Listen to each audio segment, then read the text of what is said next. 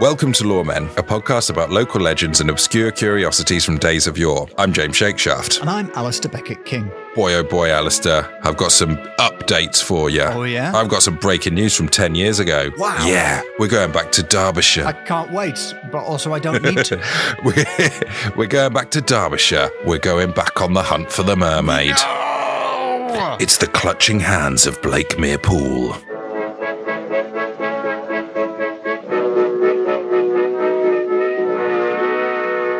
Alasdair. Hello, James. How are you? I'm well, thank you. How are things at your end? Very good. I've just been on a holiday. Oh, yeah? Yeah, I went to the Peak District. The top district. Yes, and it was peak rainy weather. Oh, yeah. We did have a couple of days, and we went up a hill, and I tried to find the Mermaid's Pool again. Oh, James, when will this quest end for you? When I find the Mermaid's Pool. Ah, you've got that, your little sort of cabin with all notes about Mermaid's Pool written on the wall, question mark, and then arrows and string. You've got a family, James. You've got responsibilities. You can't be looking for a Mermaid's Pool the whole time. No, I know. I found out. Yeah. I think I got quite close to it.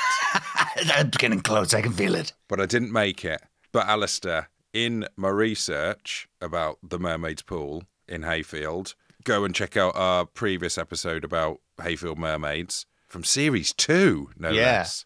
And don't forget the field report where you failed to find it. Yes, and there's probably a new one of them coming out soon as well. Oh, Spoiler leave alert. it.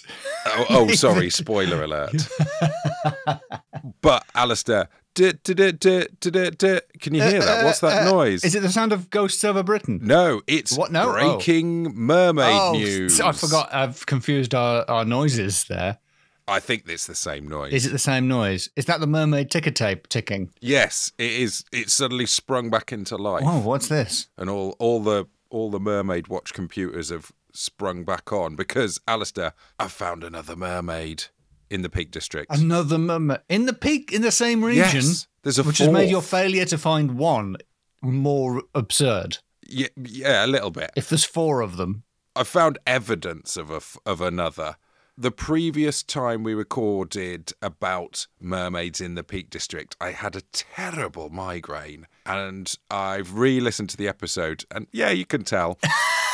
I didn't notice. But I seem to have missed this fourth mermaid. But a lot of people seem to miss the mermaids. They're miscounted as like there only being two in the whole of the area. But it seems there's four. Any number is impressive considering it's not principally a water-based region. Yes, it's Peak, not Lake District. Yeah, it's not the Trough District. But there is another pool. Do you endorse it? No, not endorse it. Well, actually, by the way, in just a quick note on my county blindness, this pool is reported as sometimes being in Derbyshire, sometimes being in Staffordshire. Now, as far as I can tell, the pool has not moved, but I think the county lines may have. I got a new pamphlet new to me, called Papa's got a brand new pamphlet. It's called Folk Tales and Legends of Derbyshire by A. Rippon. A stands for Anton. This is published in 1982 by Minimax Books, which is a great name. They do small and big books. Nothing in the middle. If you want an average-sized book, look somewhere else. This is Minimax Books. Yeah, this isn't MIDI books. And the first chapter is Derbyshire Mermaids. And that first chapter, it obviously has the story of the Hayfield Mermaid. Again, check out the previous episode for that. And again, apologies for my migraine. Cut him some slack. Yeah.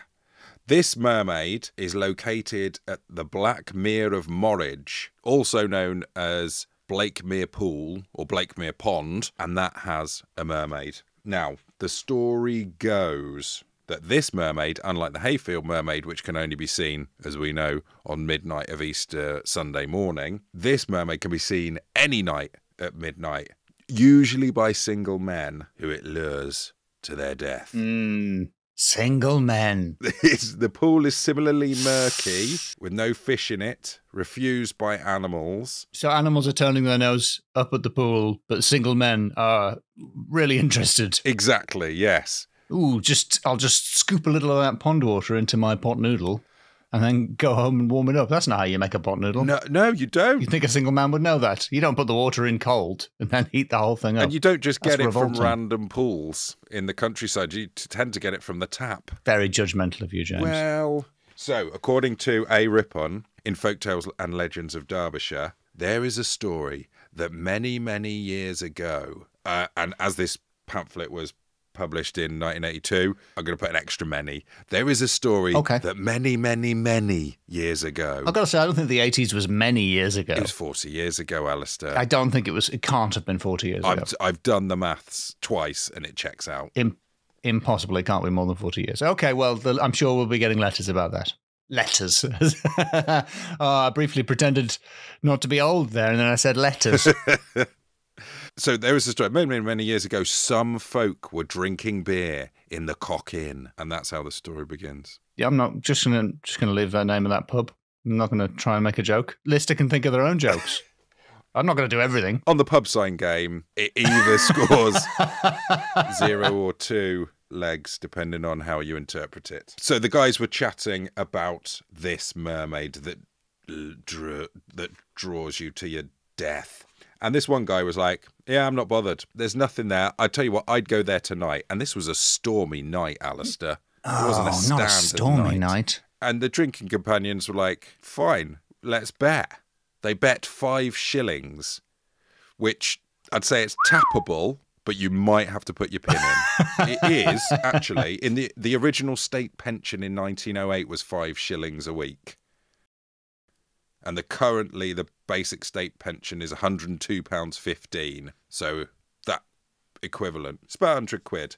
So okay, wow. So it's about 100 quid. Alasdair, what's to stop him just like going around, splashing in a couple of puddles, waiting an hour and coming back in and saying, yeah, I've been there, didn't see anything. There is an automated ombudsman. What he said he'd do is he'd go there and he'd stick his stick in the ground and come back, and then in the morning they could go see that he'd been there. That's quite a clever little way, I thought. Where did this mermaid come from? Let's just flash back to the mermaid origin story, shall we? And let me go to a little website I like to call Wikipedia. It's Wikipedia. It's Wikipedia. No. Yeah. No. It's not a reliable source, James. The local legend of Blakemere Pool tells of a beautiful young woman who rejected the advances of a local man named Joshua Linnett. Now, he was not happy with the rejection of those advances. I've started to editorialise now. And he managed to convince the entire town that she was a witch. Oh, Joshua Linnett. And basically, she was tested to be a witch. She was dragged by a horse, and they did the old ducking in the pond. And she, of course, as is the way that you prove you're not a witch, died. Right. Well, nice work, Joshua Linnett. Yeah. Well done. Well, took that well, mate. But with her dying breaths, she muttered a curse against Joshua. And 3 days later, his body was found. Dead body was found. Whoa. Twist. Yes. I assumed you meant living body. To the pond. Good. No, it was his dead body, actually. Wow. Good. Finally, justice. Found by the pond with claw marks all over his face. Good stuff. Citation needed. That is the wiki. So that is one of the origins of the mermaid. And I've done a bit more digging. I went to the blog imaginingstaffordshire.org. Imagining isn't a verb that suggests thoroughly researching, but okay. Blakemere Pool, or Blakemere Pond, is the scene of a number of mysterious drownings over the years. And in 1679, a body was dumped there by a local serial killer. A serial killer in like 1679? A serial killer? In 1679, a serial killer dumped one of their bodies that they'd serially killed. And the people of the 17th century went, oh no, a serial killer, a concept we have. I think there's a serial killer out there. All right. Okay, well, I mean, far be it from me to question imagining Staffordshire. I am questioning it. Yeah, I know. Yeah, that was the subtext there, was that I do doubt whether that's accurate. Whether there was such a thing as a local serial killer in 1679. At least they were local. At least it wasn't one of them serial killers coming up from London to its second, I don't know, hunting ground, whatever they call it. Are you like holiday homes, is that? So they're buying up all the properties so the local serial killers can't get a look in. One of the other origins for the mermaid in the pool is that it was a few hundred years previously, a sailor from the nearby town of Thorncliffe had fallen in love with a mermaid whilst at sea and brought her back and put her in this saltwater pond. So one of the origins of the mermaid was that she was already a mermaid. She was a different mermaid, one of them outsider mermaids that moved in and forced out the local mermaid population, priced them out of the pools. So she's now presumably. So she's now a freshwater mermaid, having previously been a seawater mermaid. Well, I believe the pool is mysteriously brackish. Is it? Not a brinesome pool. It might be just that it's very peaty because there's a lot of peat bogs all around, not the baseballer. And a third origin story is that it was a witch that transformed into a water nymph after being thrown in the Middle Ages. But that sounds like a bit of a mix-up of the old linnet story. Yeah, that sounds like a variation on the same theme. But what is seen there is curtains or pillars of light floating above the water. So it could be a willow the wisp. Oh, yeah, the wisp. Willow the wisp. Yeah. I was waiting for you to finish. I heard willow, but it could have been a willow anything. But the wisp, you say? Yes, of the wisp. The reason it's shunned by the cattle is because it's this bog water, which is not very tasty. I can't believe the cows don't want to drink this stinky, horrible, stagnant, peaty, salty water. What's the matter with these cows? Hoity-toity. They're getting ideas from all these London cows. That are pricing them out of the fields? Yeah. Unbelievable. They want a latte. A peaty latte. The poshest drink I could think of. A drink you can buy anywhere in the United Kingdom. You could buy it from a petrol garage. A latte. Can you imagine that? Milk in coffee. Yeah, you can buy that from a petrol station on Orkney. How sophisticated. How metropolitan. Another source. This is from WordPress.com. Ludchurch is the name of this blog. These are some of the worst sources we've ever had on the podcast. Hey, I'm sorry. Some blogs are very good. I apologise. I mean, this is a podcast, so. This is from ludchurchmyblog.wordpress.com / and imagine the hyphens, places of other local interest / the Mermaid of Blakemere / the Mermaid of Blakemere update. And this is from 2014. Right. We got new information 10 years as ago. of 2014. Still. Breaking mermaid news. So, what it describes is two white hands that are said to rise out of the black waters and draw people passing by into it, known as the clutching hands of Blakemere Pool. Ooh, nice. Yeah. So I guess Blake comes from black. Yeah, Blakemere or Blakemere Pool. So and Mere is the water.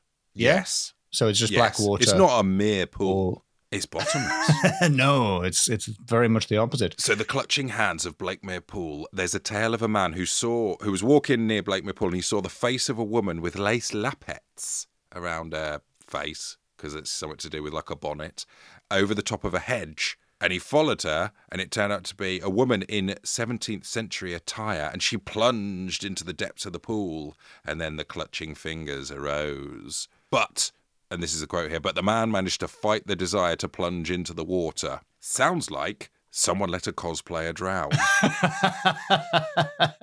The hands reaching out are reminiscent of Jenny Greenteeth. Doesn't she have very long arms that reach out? She does, but these are two white hands.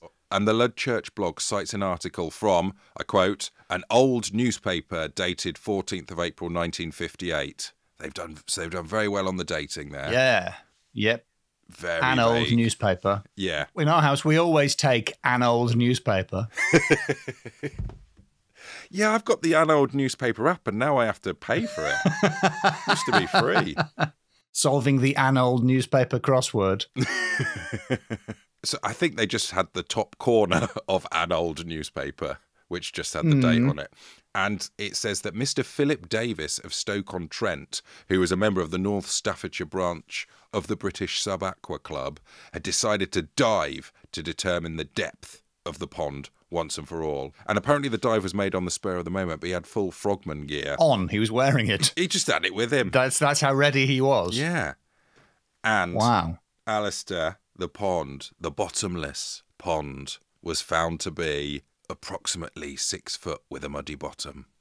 We've all been there. So it was bottomed. So it was bebottomed. It was a bebottomed pond. Yes, only 6 So did you say it was about 6 feet deep? Yeah, and he dived in full frogman gear. I recently found out that's a fathom. Yeah, me too. Did you do that quiz where it was like put them all in order of depths? Yeah, I did that. I did, yeah, on The Guardian. And it also mentioned that An old 20,000 leagues newspaper, under the sea you is sorry, we were reading a newspaper. 20,000 leagues under the sea is deeper than the entire planet. Yes, yes. Because Jules Verne chose the wrong measurement for the title of the book. So yeah, fathom, not that deep. The Ludchurch blog had their hands on an other old newspaper, probably from a day or two later, because Peter C.S. Cox wrote a letter in reply to that article saying, Sir, I read with interest your article in the paper referring to the depth of the mermaid pool and how the legend has finally been exposed. This, of course, is not new, since a gentleman named Robert Plott plumbed it 274 years ago and discovered it to be little more than 12 feet deep. Then, in 1905, 2 young men named Nithsdale and Sheldon ventured into its frozen surface and drove a stake into the bottom of the pool. A more recent survey was carried out in September 1957 by John Hill, David Thompson and Peter Cox, the finding of which included depth, the surrounding flora and fauna, which have now been charted. This chart is now in the process of being embroidered to make a permanent record of these facts. Well, sorry, this information is so crucial, you've put it on a quilt. Yeah, basically that is evidently the old print to PDF. Is quilting. just standing on a frozen lake with a stick, shouting measurements to someone who's embroidering them as fast as they can before it melts. You got to have a special reader, annoyingly. Just to be clear, without wanting to imply a conspiracy going on here, could the Peter Cox writing this be the very same Peter Cox who carried out one of those investigations in the list? Wait a minute. I think it might have been. It doesn't say "and myself." No. Could it be Daddy Cox? Well, there's Peter C.X. Cox, and then Peter Cox. So maybe he just signed it C.S. Cox. And yeah, you're right. When he says the chart is now in the process of being embroidered, but they had to stop to write to correct a newspaper, perhaps. Oh, yeah. The thing about this pond is the level of the water does mysteriously always seem to stay the same, even when there's, a drought going on and everywhere's drying up. This pond doesn't. And well, that is interesting, especially since it's been measured 4 times and they all got different results. Yeah. So the top stays the same, but the bottom keeps moving. Is that what we're saying? I guess so. That muddy bottom. So it says while the dry grass was on fire and in danger of spreading, the fire brigade pumped approximately 90,000 gallons of water out of it. The fire chief, however, claimed that the level hardly varied. So maybe there is some other source of water there. Wow, they only wanted 9 gallons, but there was a miscommunication. Yeah. The Ludchurch blog finishes by saying, in 1933, 2 local businessmen swam across the pool despite the warnings from friends. The 2 men experienced nothing unusual and reached the other side unharmed without having witnessed anything untoward. I mean, they must have experienced at least one thing that was unusual, unless that's how they always get to work.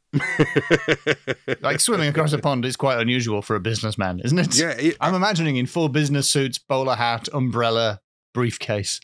That's unusual. Yeah, that's a good point. They're not frogmen, they're businessmen. The 2 genders, business and frog. Yeah. And then because this is an archived article, it's just got a little thing that says loading, which I know is never going to load. Well, James, do these websites have visitor counters? No, but they do have comments. Do have space for comments. I will tell you one of those comments because it's quite a nice way to end. After I tell you about the last viewing of the Mermaid. So the last recorded sighting of the mermaid was in the mid-19th Yeah, sighting is a more century. normal word. You said viewing like you're an estate agent. Yeah, viewing. I said viewing. It sounds like she's for sale or something. It's a very spacious pond. The level never changes. Come rain or shine. It's got a muddy bottom. So that's convenient. Has got a muddy bottom. So some people like that. In the mid-19th century, a group of locals attempted to drain the lake to see if it was bottomless. They began digging a drainage ditch, which can still be seen to this day. And at that point, the mermaid appeared from the lake and threatened to flood the nearby towns of Leek and Leekfrith unless they stopped immediately. And presumably they did, because those towns are currently still there, not flooded. And Alasdair, I promised you a beautiful ending. It's a poem. Yeah, you did. You ready for a little poem? A poem? Yeah, there's a poem about the pond. Yeah. Go on. Written by Harriet Byrne, a.k.a. Hattie Bum. There is a bench there with an etching that reads, "In the summer at Mermaid Pool, as the grass grows all around, I think I sometimes hear her sing, for the mermaid's home I found." That's the poem. That's the end of the poem there. Oh, it's quite short. Quite a short poem. That's the length of poem you like, James. Yes. A really short one. In, out, clear rhyme scheme. Lovely stuff. No messing around. Yeah, come on. No enjambment. No, definitely not. No internal rhymes. Just put the rhymes at the end of the lines so we know where they are. Was that the internet comment? Hold on. No, that's the end of the internet comment. Oh, so was the poem a comment, just so I understand? The poem was the comment. Yes, the poem was the internet. Oh, okay. And this is a poem encased within nice. an internet comment. Oh, how sweet. So that is the tale of the clutching hands of Blakemere Pool. Really great. Good title as well. A.K.A. Mermaid 2, Mere-lectric, Mere-galoo. Oh, no, Alasdair. I absolutely haven't finished at all. Sorry, is this some late-breaking mermaid news? Is someone handing you a sheet of A4? You want to know what happened to that guy that went looking for the mermaid pool at the beginning of the story from the Cock Inn? I forgot about that guy. Yeah. Do you know what happened to that guy? Yes. He went there on this wintry, stormy night. He was within a few dozen yards of the spot when, to his absolute amazement, he heard the cries of a woman, apparently in some distress. Could this be the mermaid, luring him to his doom? Or was it some sort of trick by his friends? You know, they were like, oh, yeah, you go do that. And then they, ran round and were going to scare him. But he could see through the wintry storminess, there were two figures by the side of the pool, a big man and a woman. And the man was dragging the woman into the pool and she's screaming. So he shouted, "Hey, what are you doing? Get out of it. Get out of it." And it says here, thinking quickly, the man called out as if to his companions, like, "Oi, lads, look what's going on here." So that's quite a clever little trick. This guy's smart. Yeah, that's quite quick thinking. I used to do that when leaving the house, when we were all leaving the house and there'd been a spate of burglaries. We'd sort of, as shutting the door, shout as if to someone who was still in the house, like, "I'll see you in a bit. Yeah. Sharpening your knives." My lover and confidant used to work with a lady in a shop, and the lady, whenever they were alone, just two women in the shop would call upstairs to a fictitious third male employee, who I think she mistakenly chose to call Harold, which is not a name that suggests burly machismo. That's not a strapping young buck. No, it's not, is it? You want to say, you want it to be called Buck or Clint, or even that. It's not. Chad or something. Crime hater. Batman. Actual Batman. That's just our co-worker Batman. But Harold, I just pictured the guy off Neighbours. I don't think he'd take a while getting down the stairs. And it'd be to the sound of a tuba. Although that was in York, and he did come to York. The guy who played Harold from Neighbours. Ian Smith. Not accompanied by any umbrellas. Yeah, I believe, and I don't check. I believe he volunteered at the Cats Protection League in York for a day for some reason. That is the sort of person who could easily protect a cat, but potentially not a small shop. Yeah, I could see him protecting a cat, but perhaps not two damsels. That's him coming. He always used to come into the sound of a tuba on Neighbours. It was terrible for comic underscoring at that time, Neighbours. So yes, the man and the big guy dragging the woman ran away. He fell for the ruse, and the guy He fell for the old Harold Gambit. Yes, the guy went over to the woman and like was like trying to see if she's all right and stuff. And it seemed that there'd been some. This was the woman's previous lover, and we can fill in the bad story there. But basically, this man was trying to murder her. But the guy took her back to the pot, took her to the local pub, the Mermaid Inn, and she made a full recovery. Well, good. So she was rescued thanks to the mermaid. And as it says here, on this occasion, a Derbyshire mermaid had saved a life instead of causing one to be lost. A lot of bad guys in this story. A lot of terrible, terrible men. We started looking askance at single men, and I haven't shifted. No. Come on. No. Come on, fellas. Come on. Do better. Come on. So that is the tale of the clutching hands of Blakemere Pool. An excellent tale. Great title as well. So you ready to score those hands? Yes. Yes. Okay. First up, supernatural. Bada boom. It's highly supernatural. Splish, splash. There's a mermaid in a pond. Mm-hmm. But not just a mermaid. There's all kinds of special industrial light and magic visual effects going on. Curtains of light. Yes. Columns of light. Yes. Which appear to be the same thing. Could be the same thing, just seen from a different angle. Extending pale hands, clutching and grasping. Yeah. Frogmen. A man who is a frog. A man who is a business. Most mysterious. And yeah, a fire brigade. Very hard to explain. A fire brigade. A fireman, a man who is a fire. Yes. Oh. 90,000 gallons. Of water. Of water. And it's still there.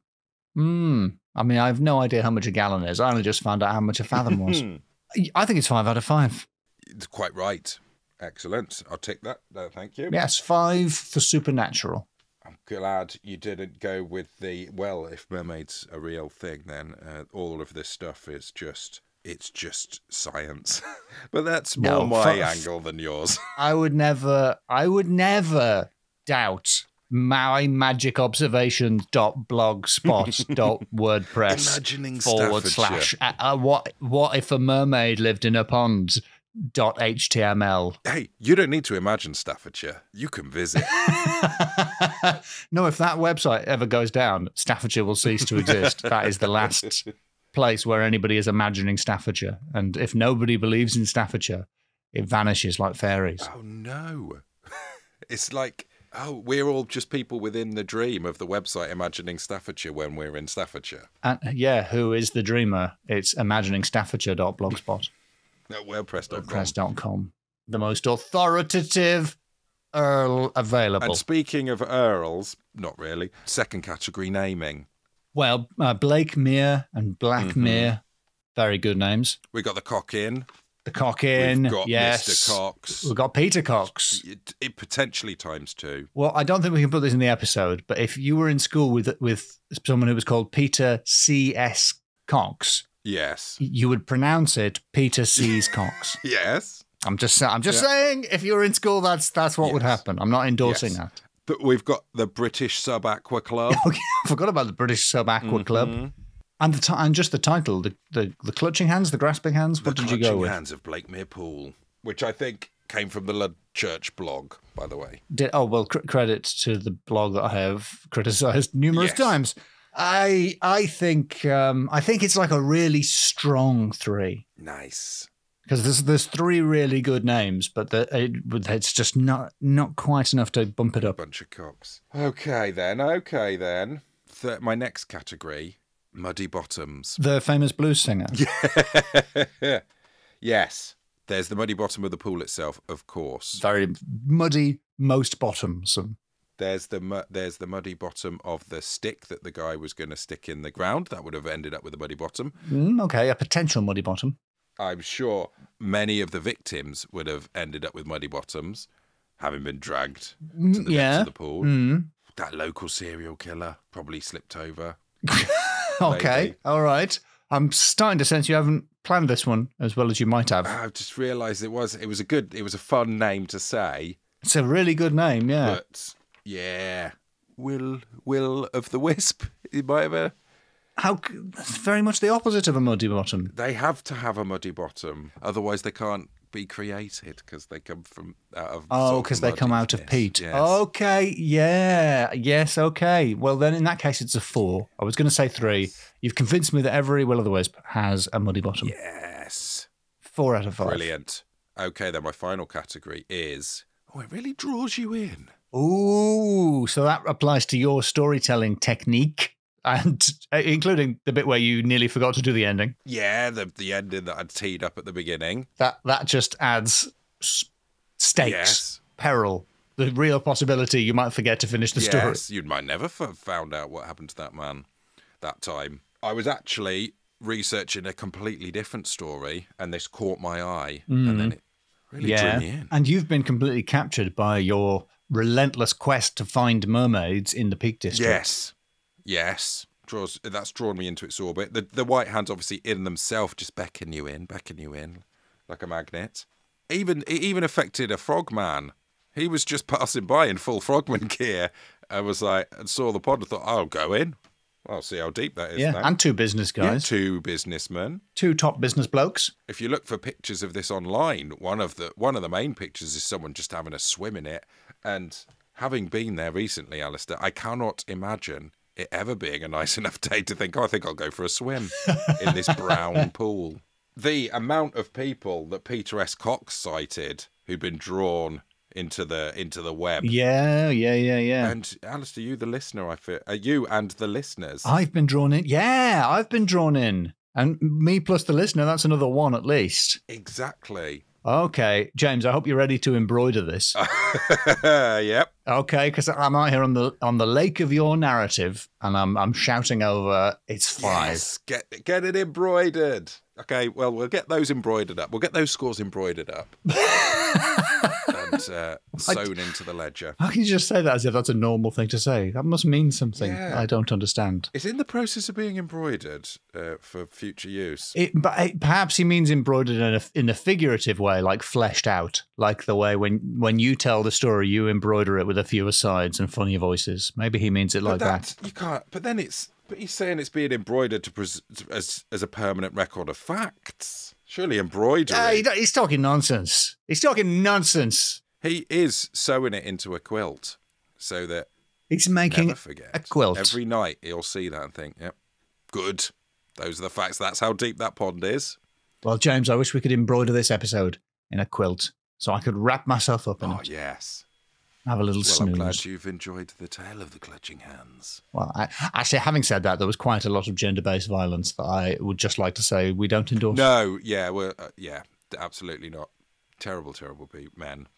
And it was men. Let's not end on that, though. Let's not end on that, no. So, James, do you think you will ever find the Hayfield Mermaid? You know what, Alasdair? On that Facebook... Well, the second most reliable website on the internet. The Hayfield Ramblers Club are doing an expedition to it on Saturday. The week after we've been there. Oh, you missed it. They're going up to the Mermaid's Pool. Bring your bathers. But I'm pretty sure I know where it is. One day, James. Yeah, I've got it narrowed down to about 3 fields. See, I've got a map, but the embroidery ran. I got a map, but the ink ran. If I'd had it embroidered... Yeah, yes. You can't... Thread can't There's run. a lesson there. Just blundering into the local pub. Gentlemen, embroider me a map. Post haste. I simply must find this mermaid.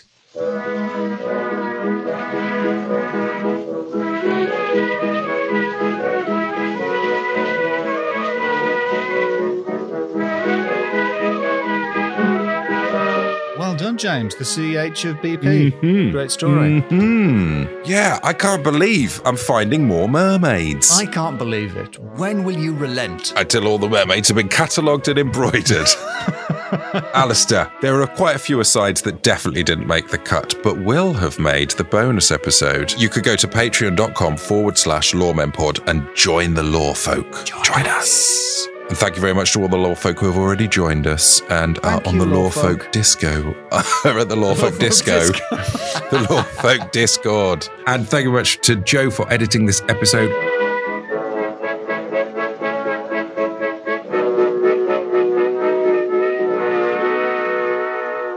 Do we also have to apologise for where we think Missoula is. Oh, have we apologised for that yet? We From haven't. a few episodes ago? We haven't yet apologised for that, no. I don't know if there's time for the apology. It turns out it's not wherever we thought it was. Dallas? I don't know. I can't remember what we said. It's not there. It's somewhere else. It's where David Lynch is from? So I could have been doing the David Lynch accent for Missoula the whole time. Unbelievable. What a missed opportunity. I know. I'm sorry about that. But I didn't know how to spell Missoula, in my defence.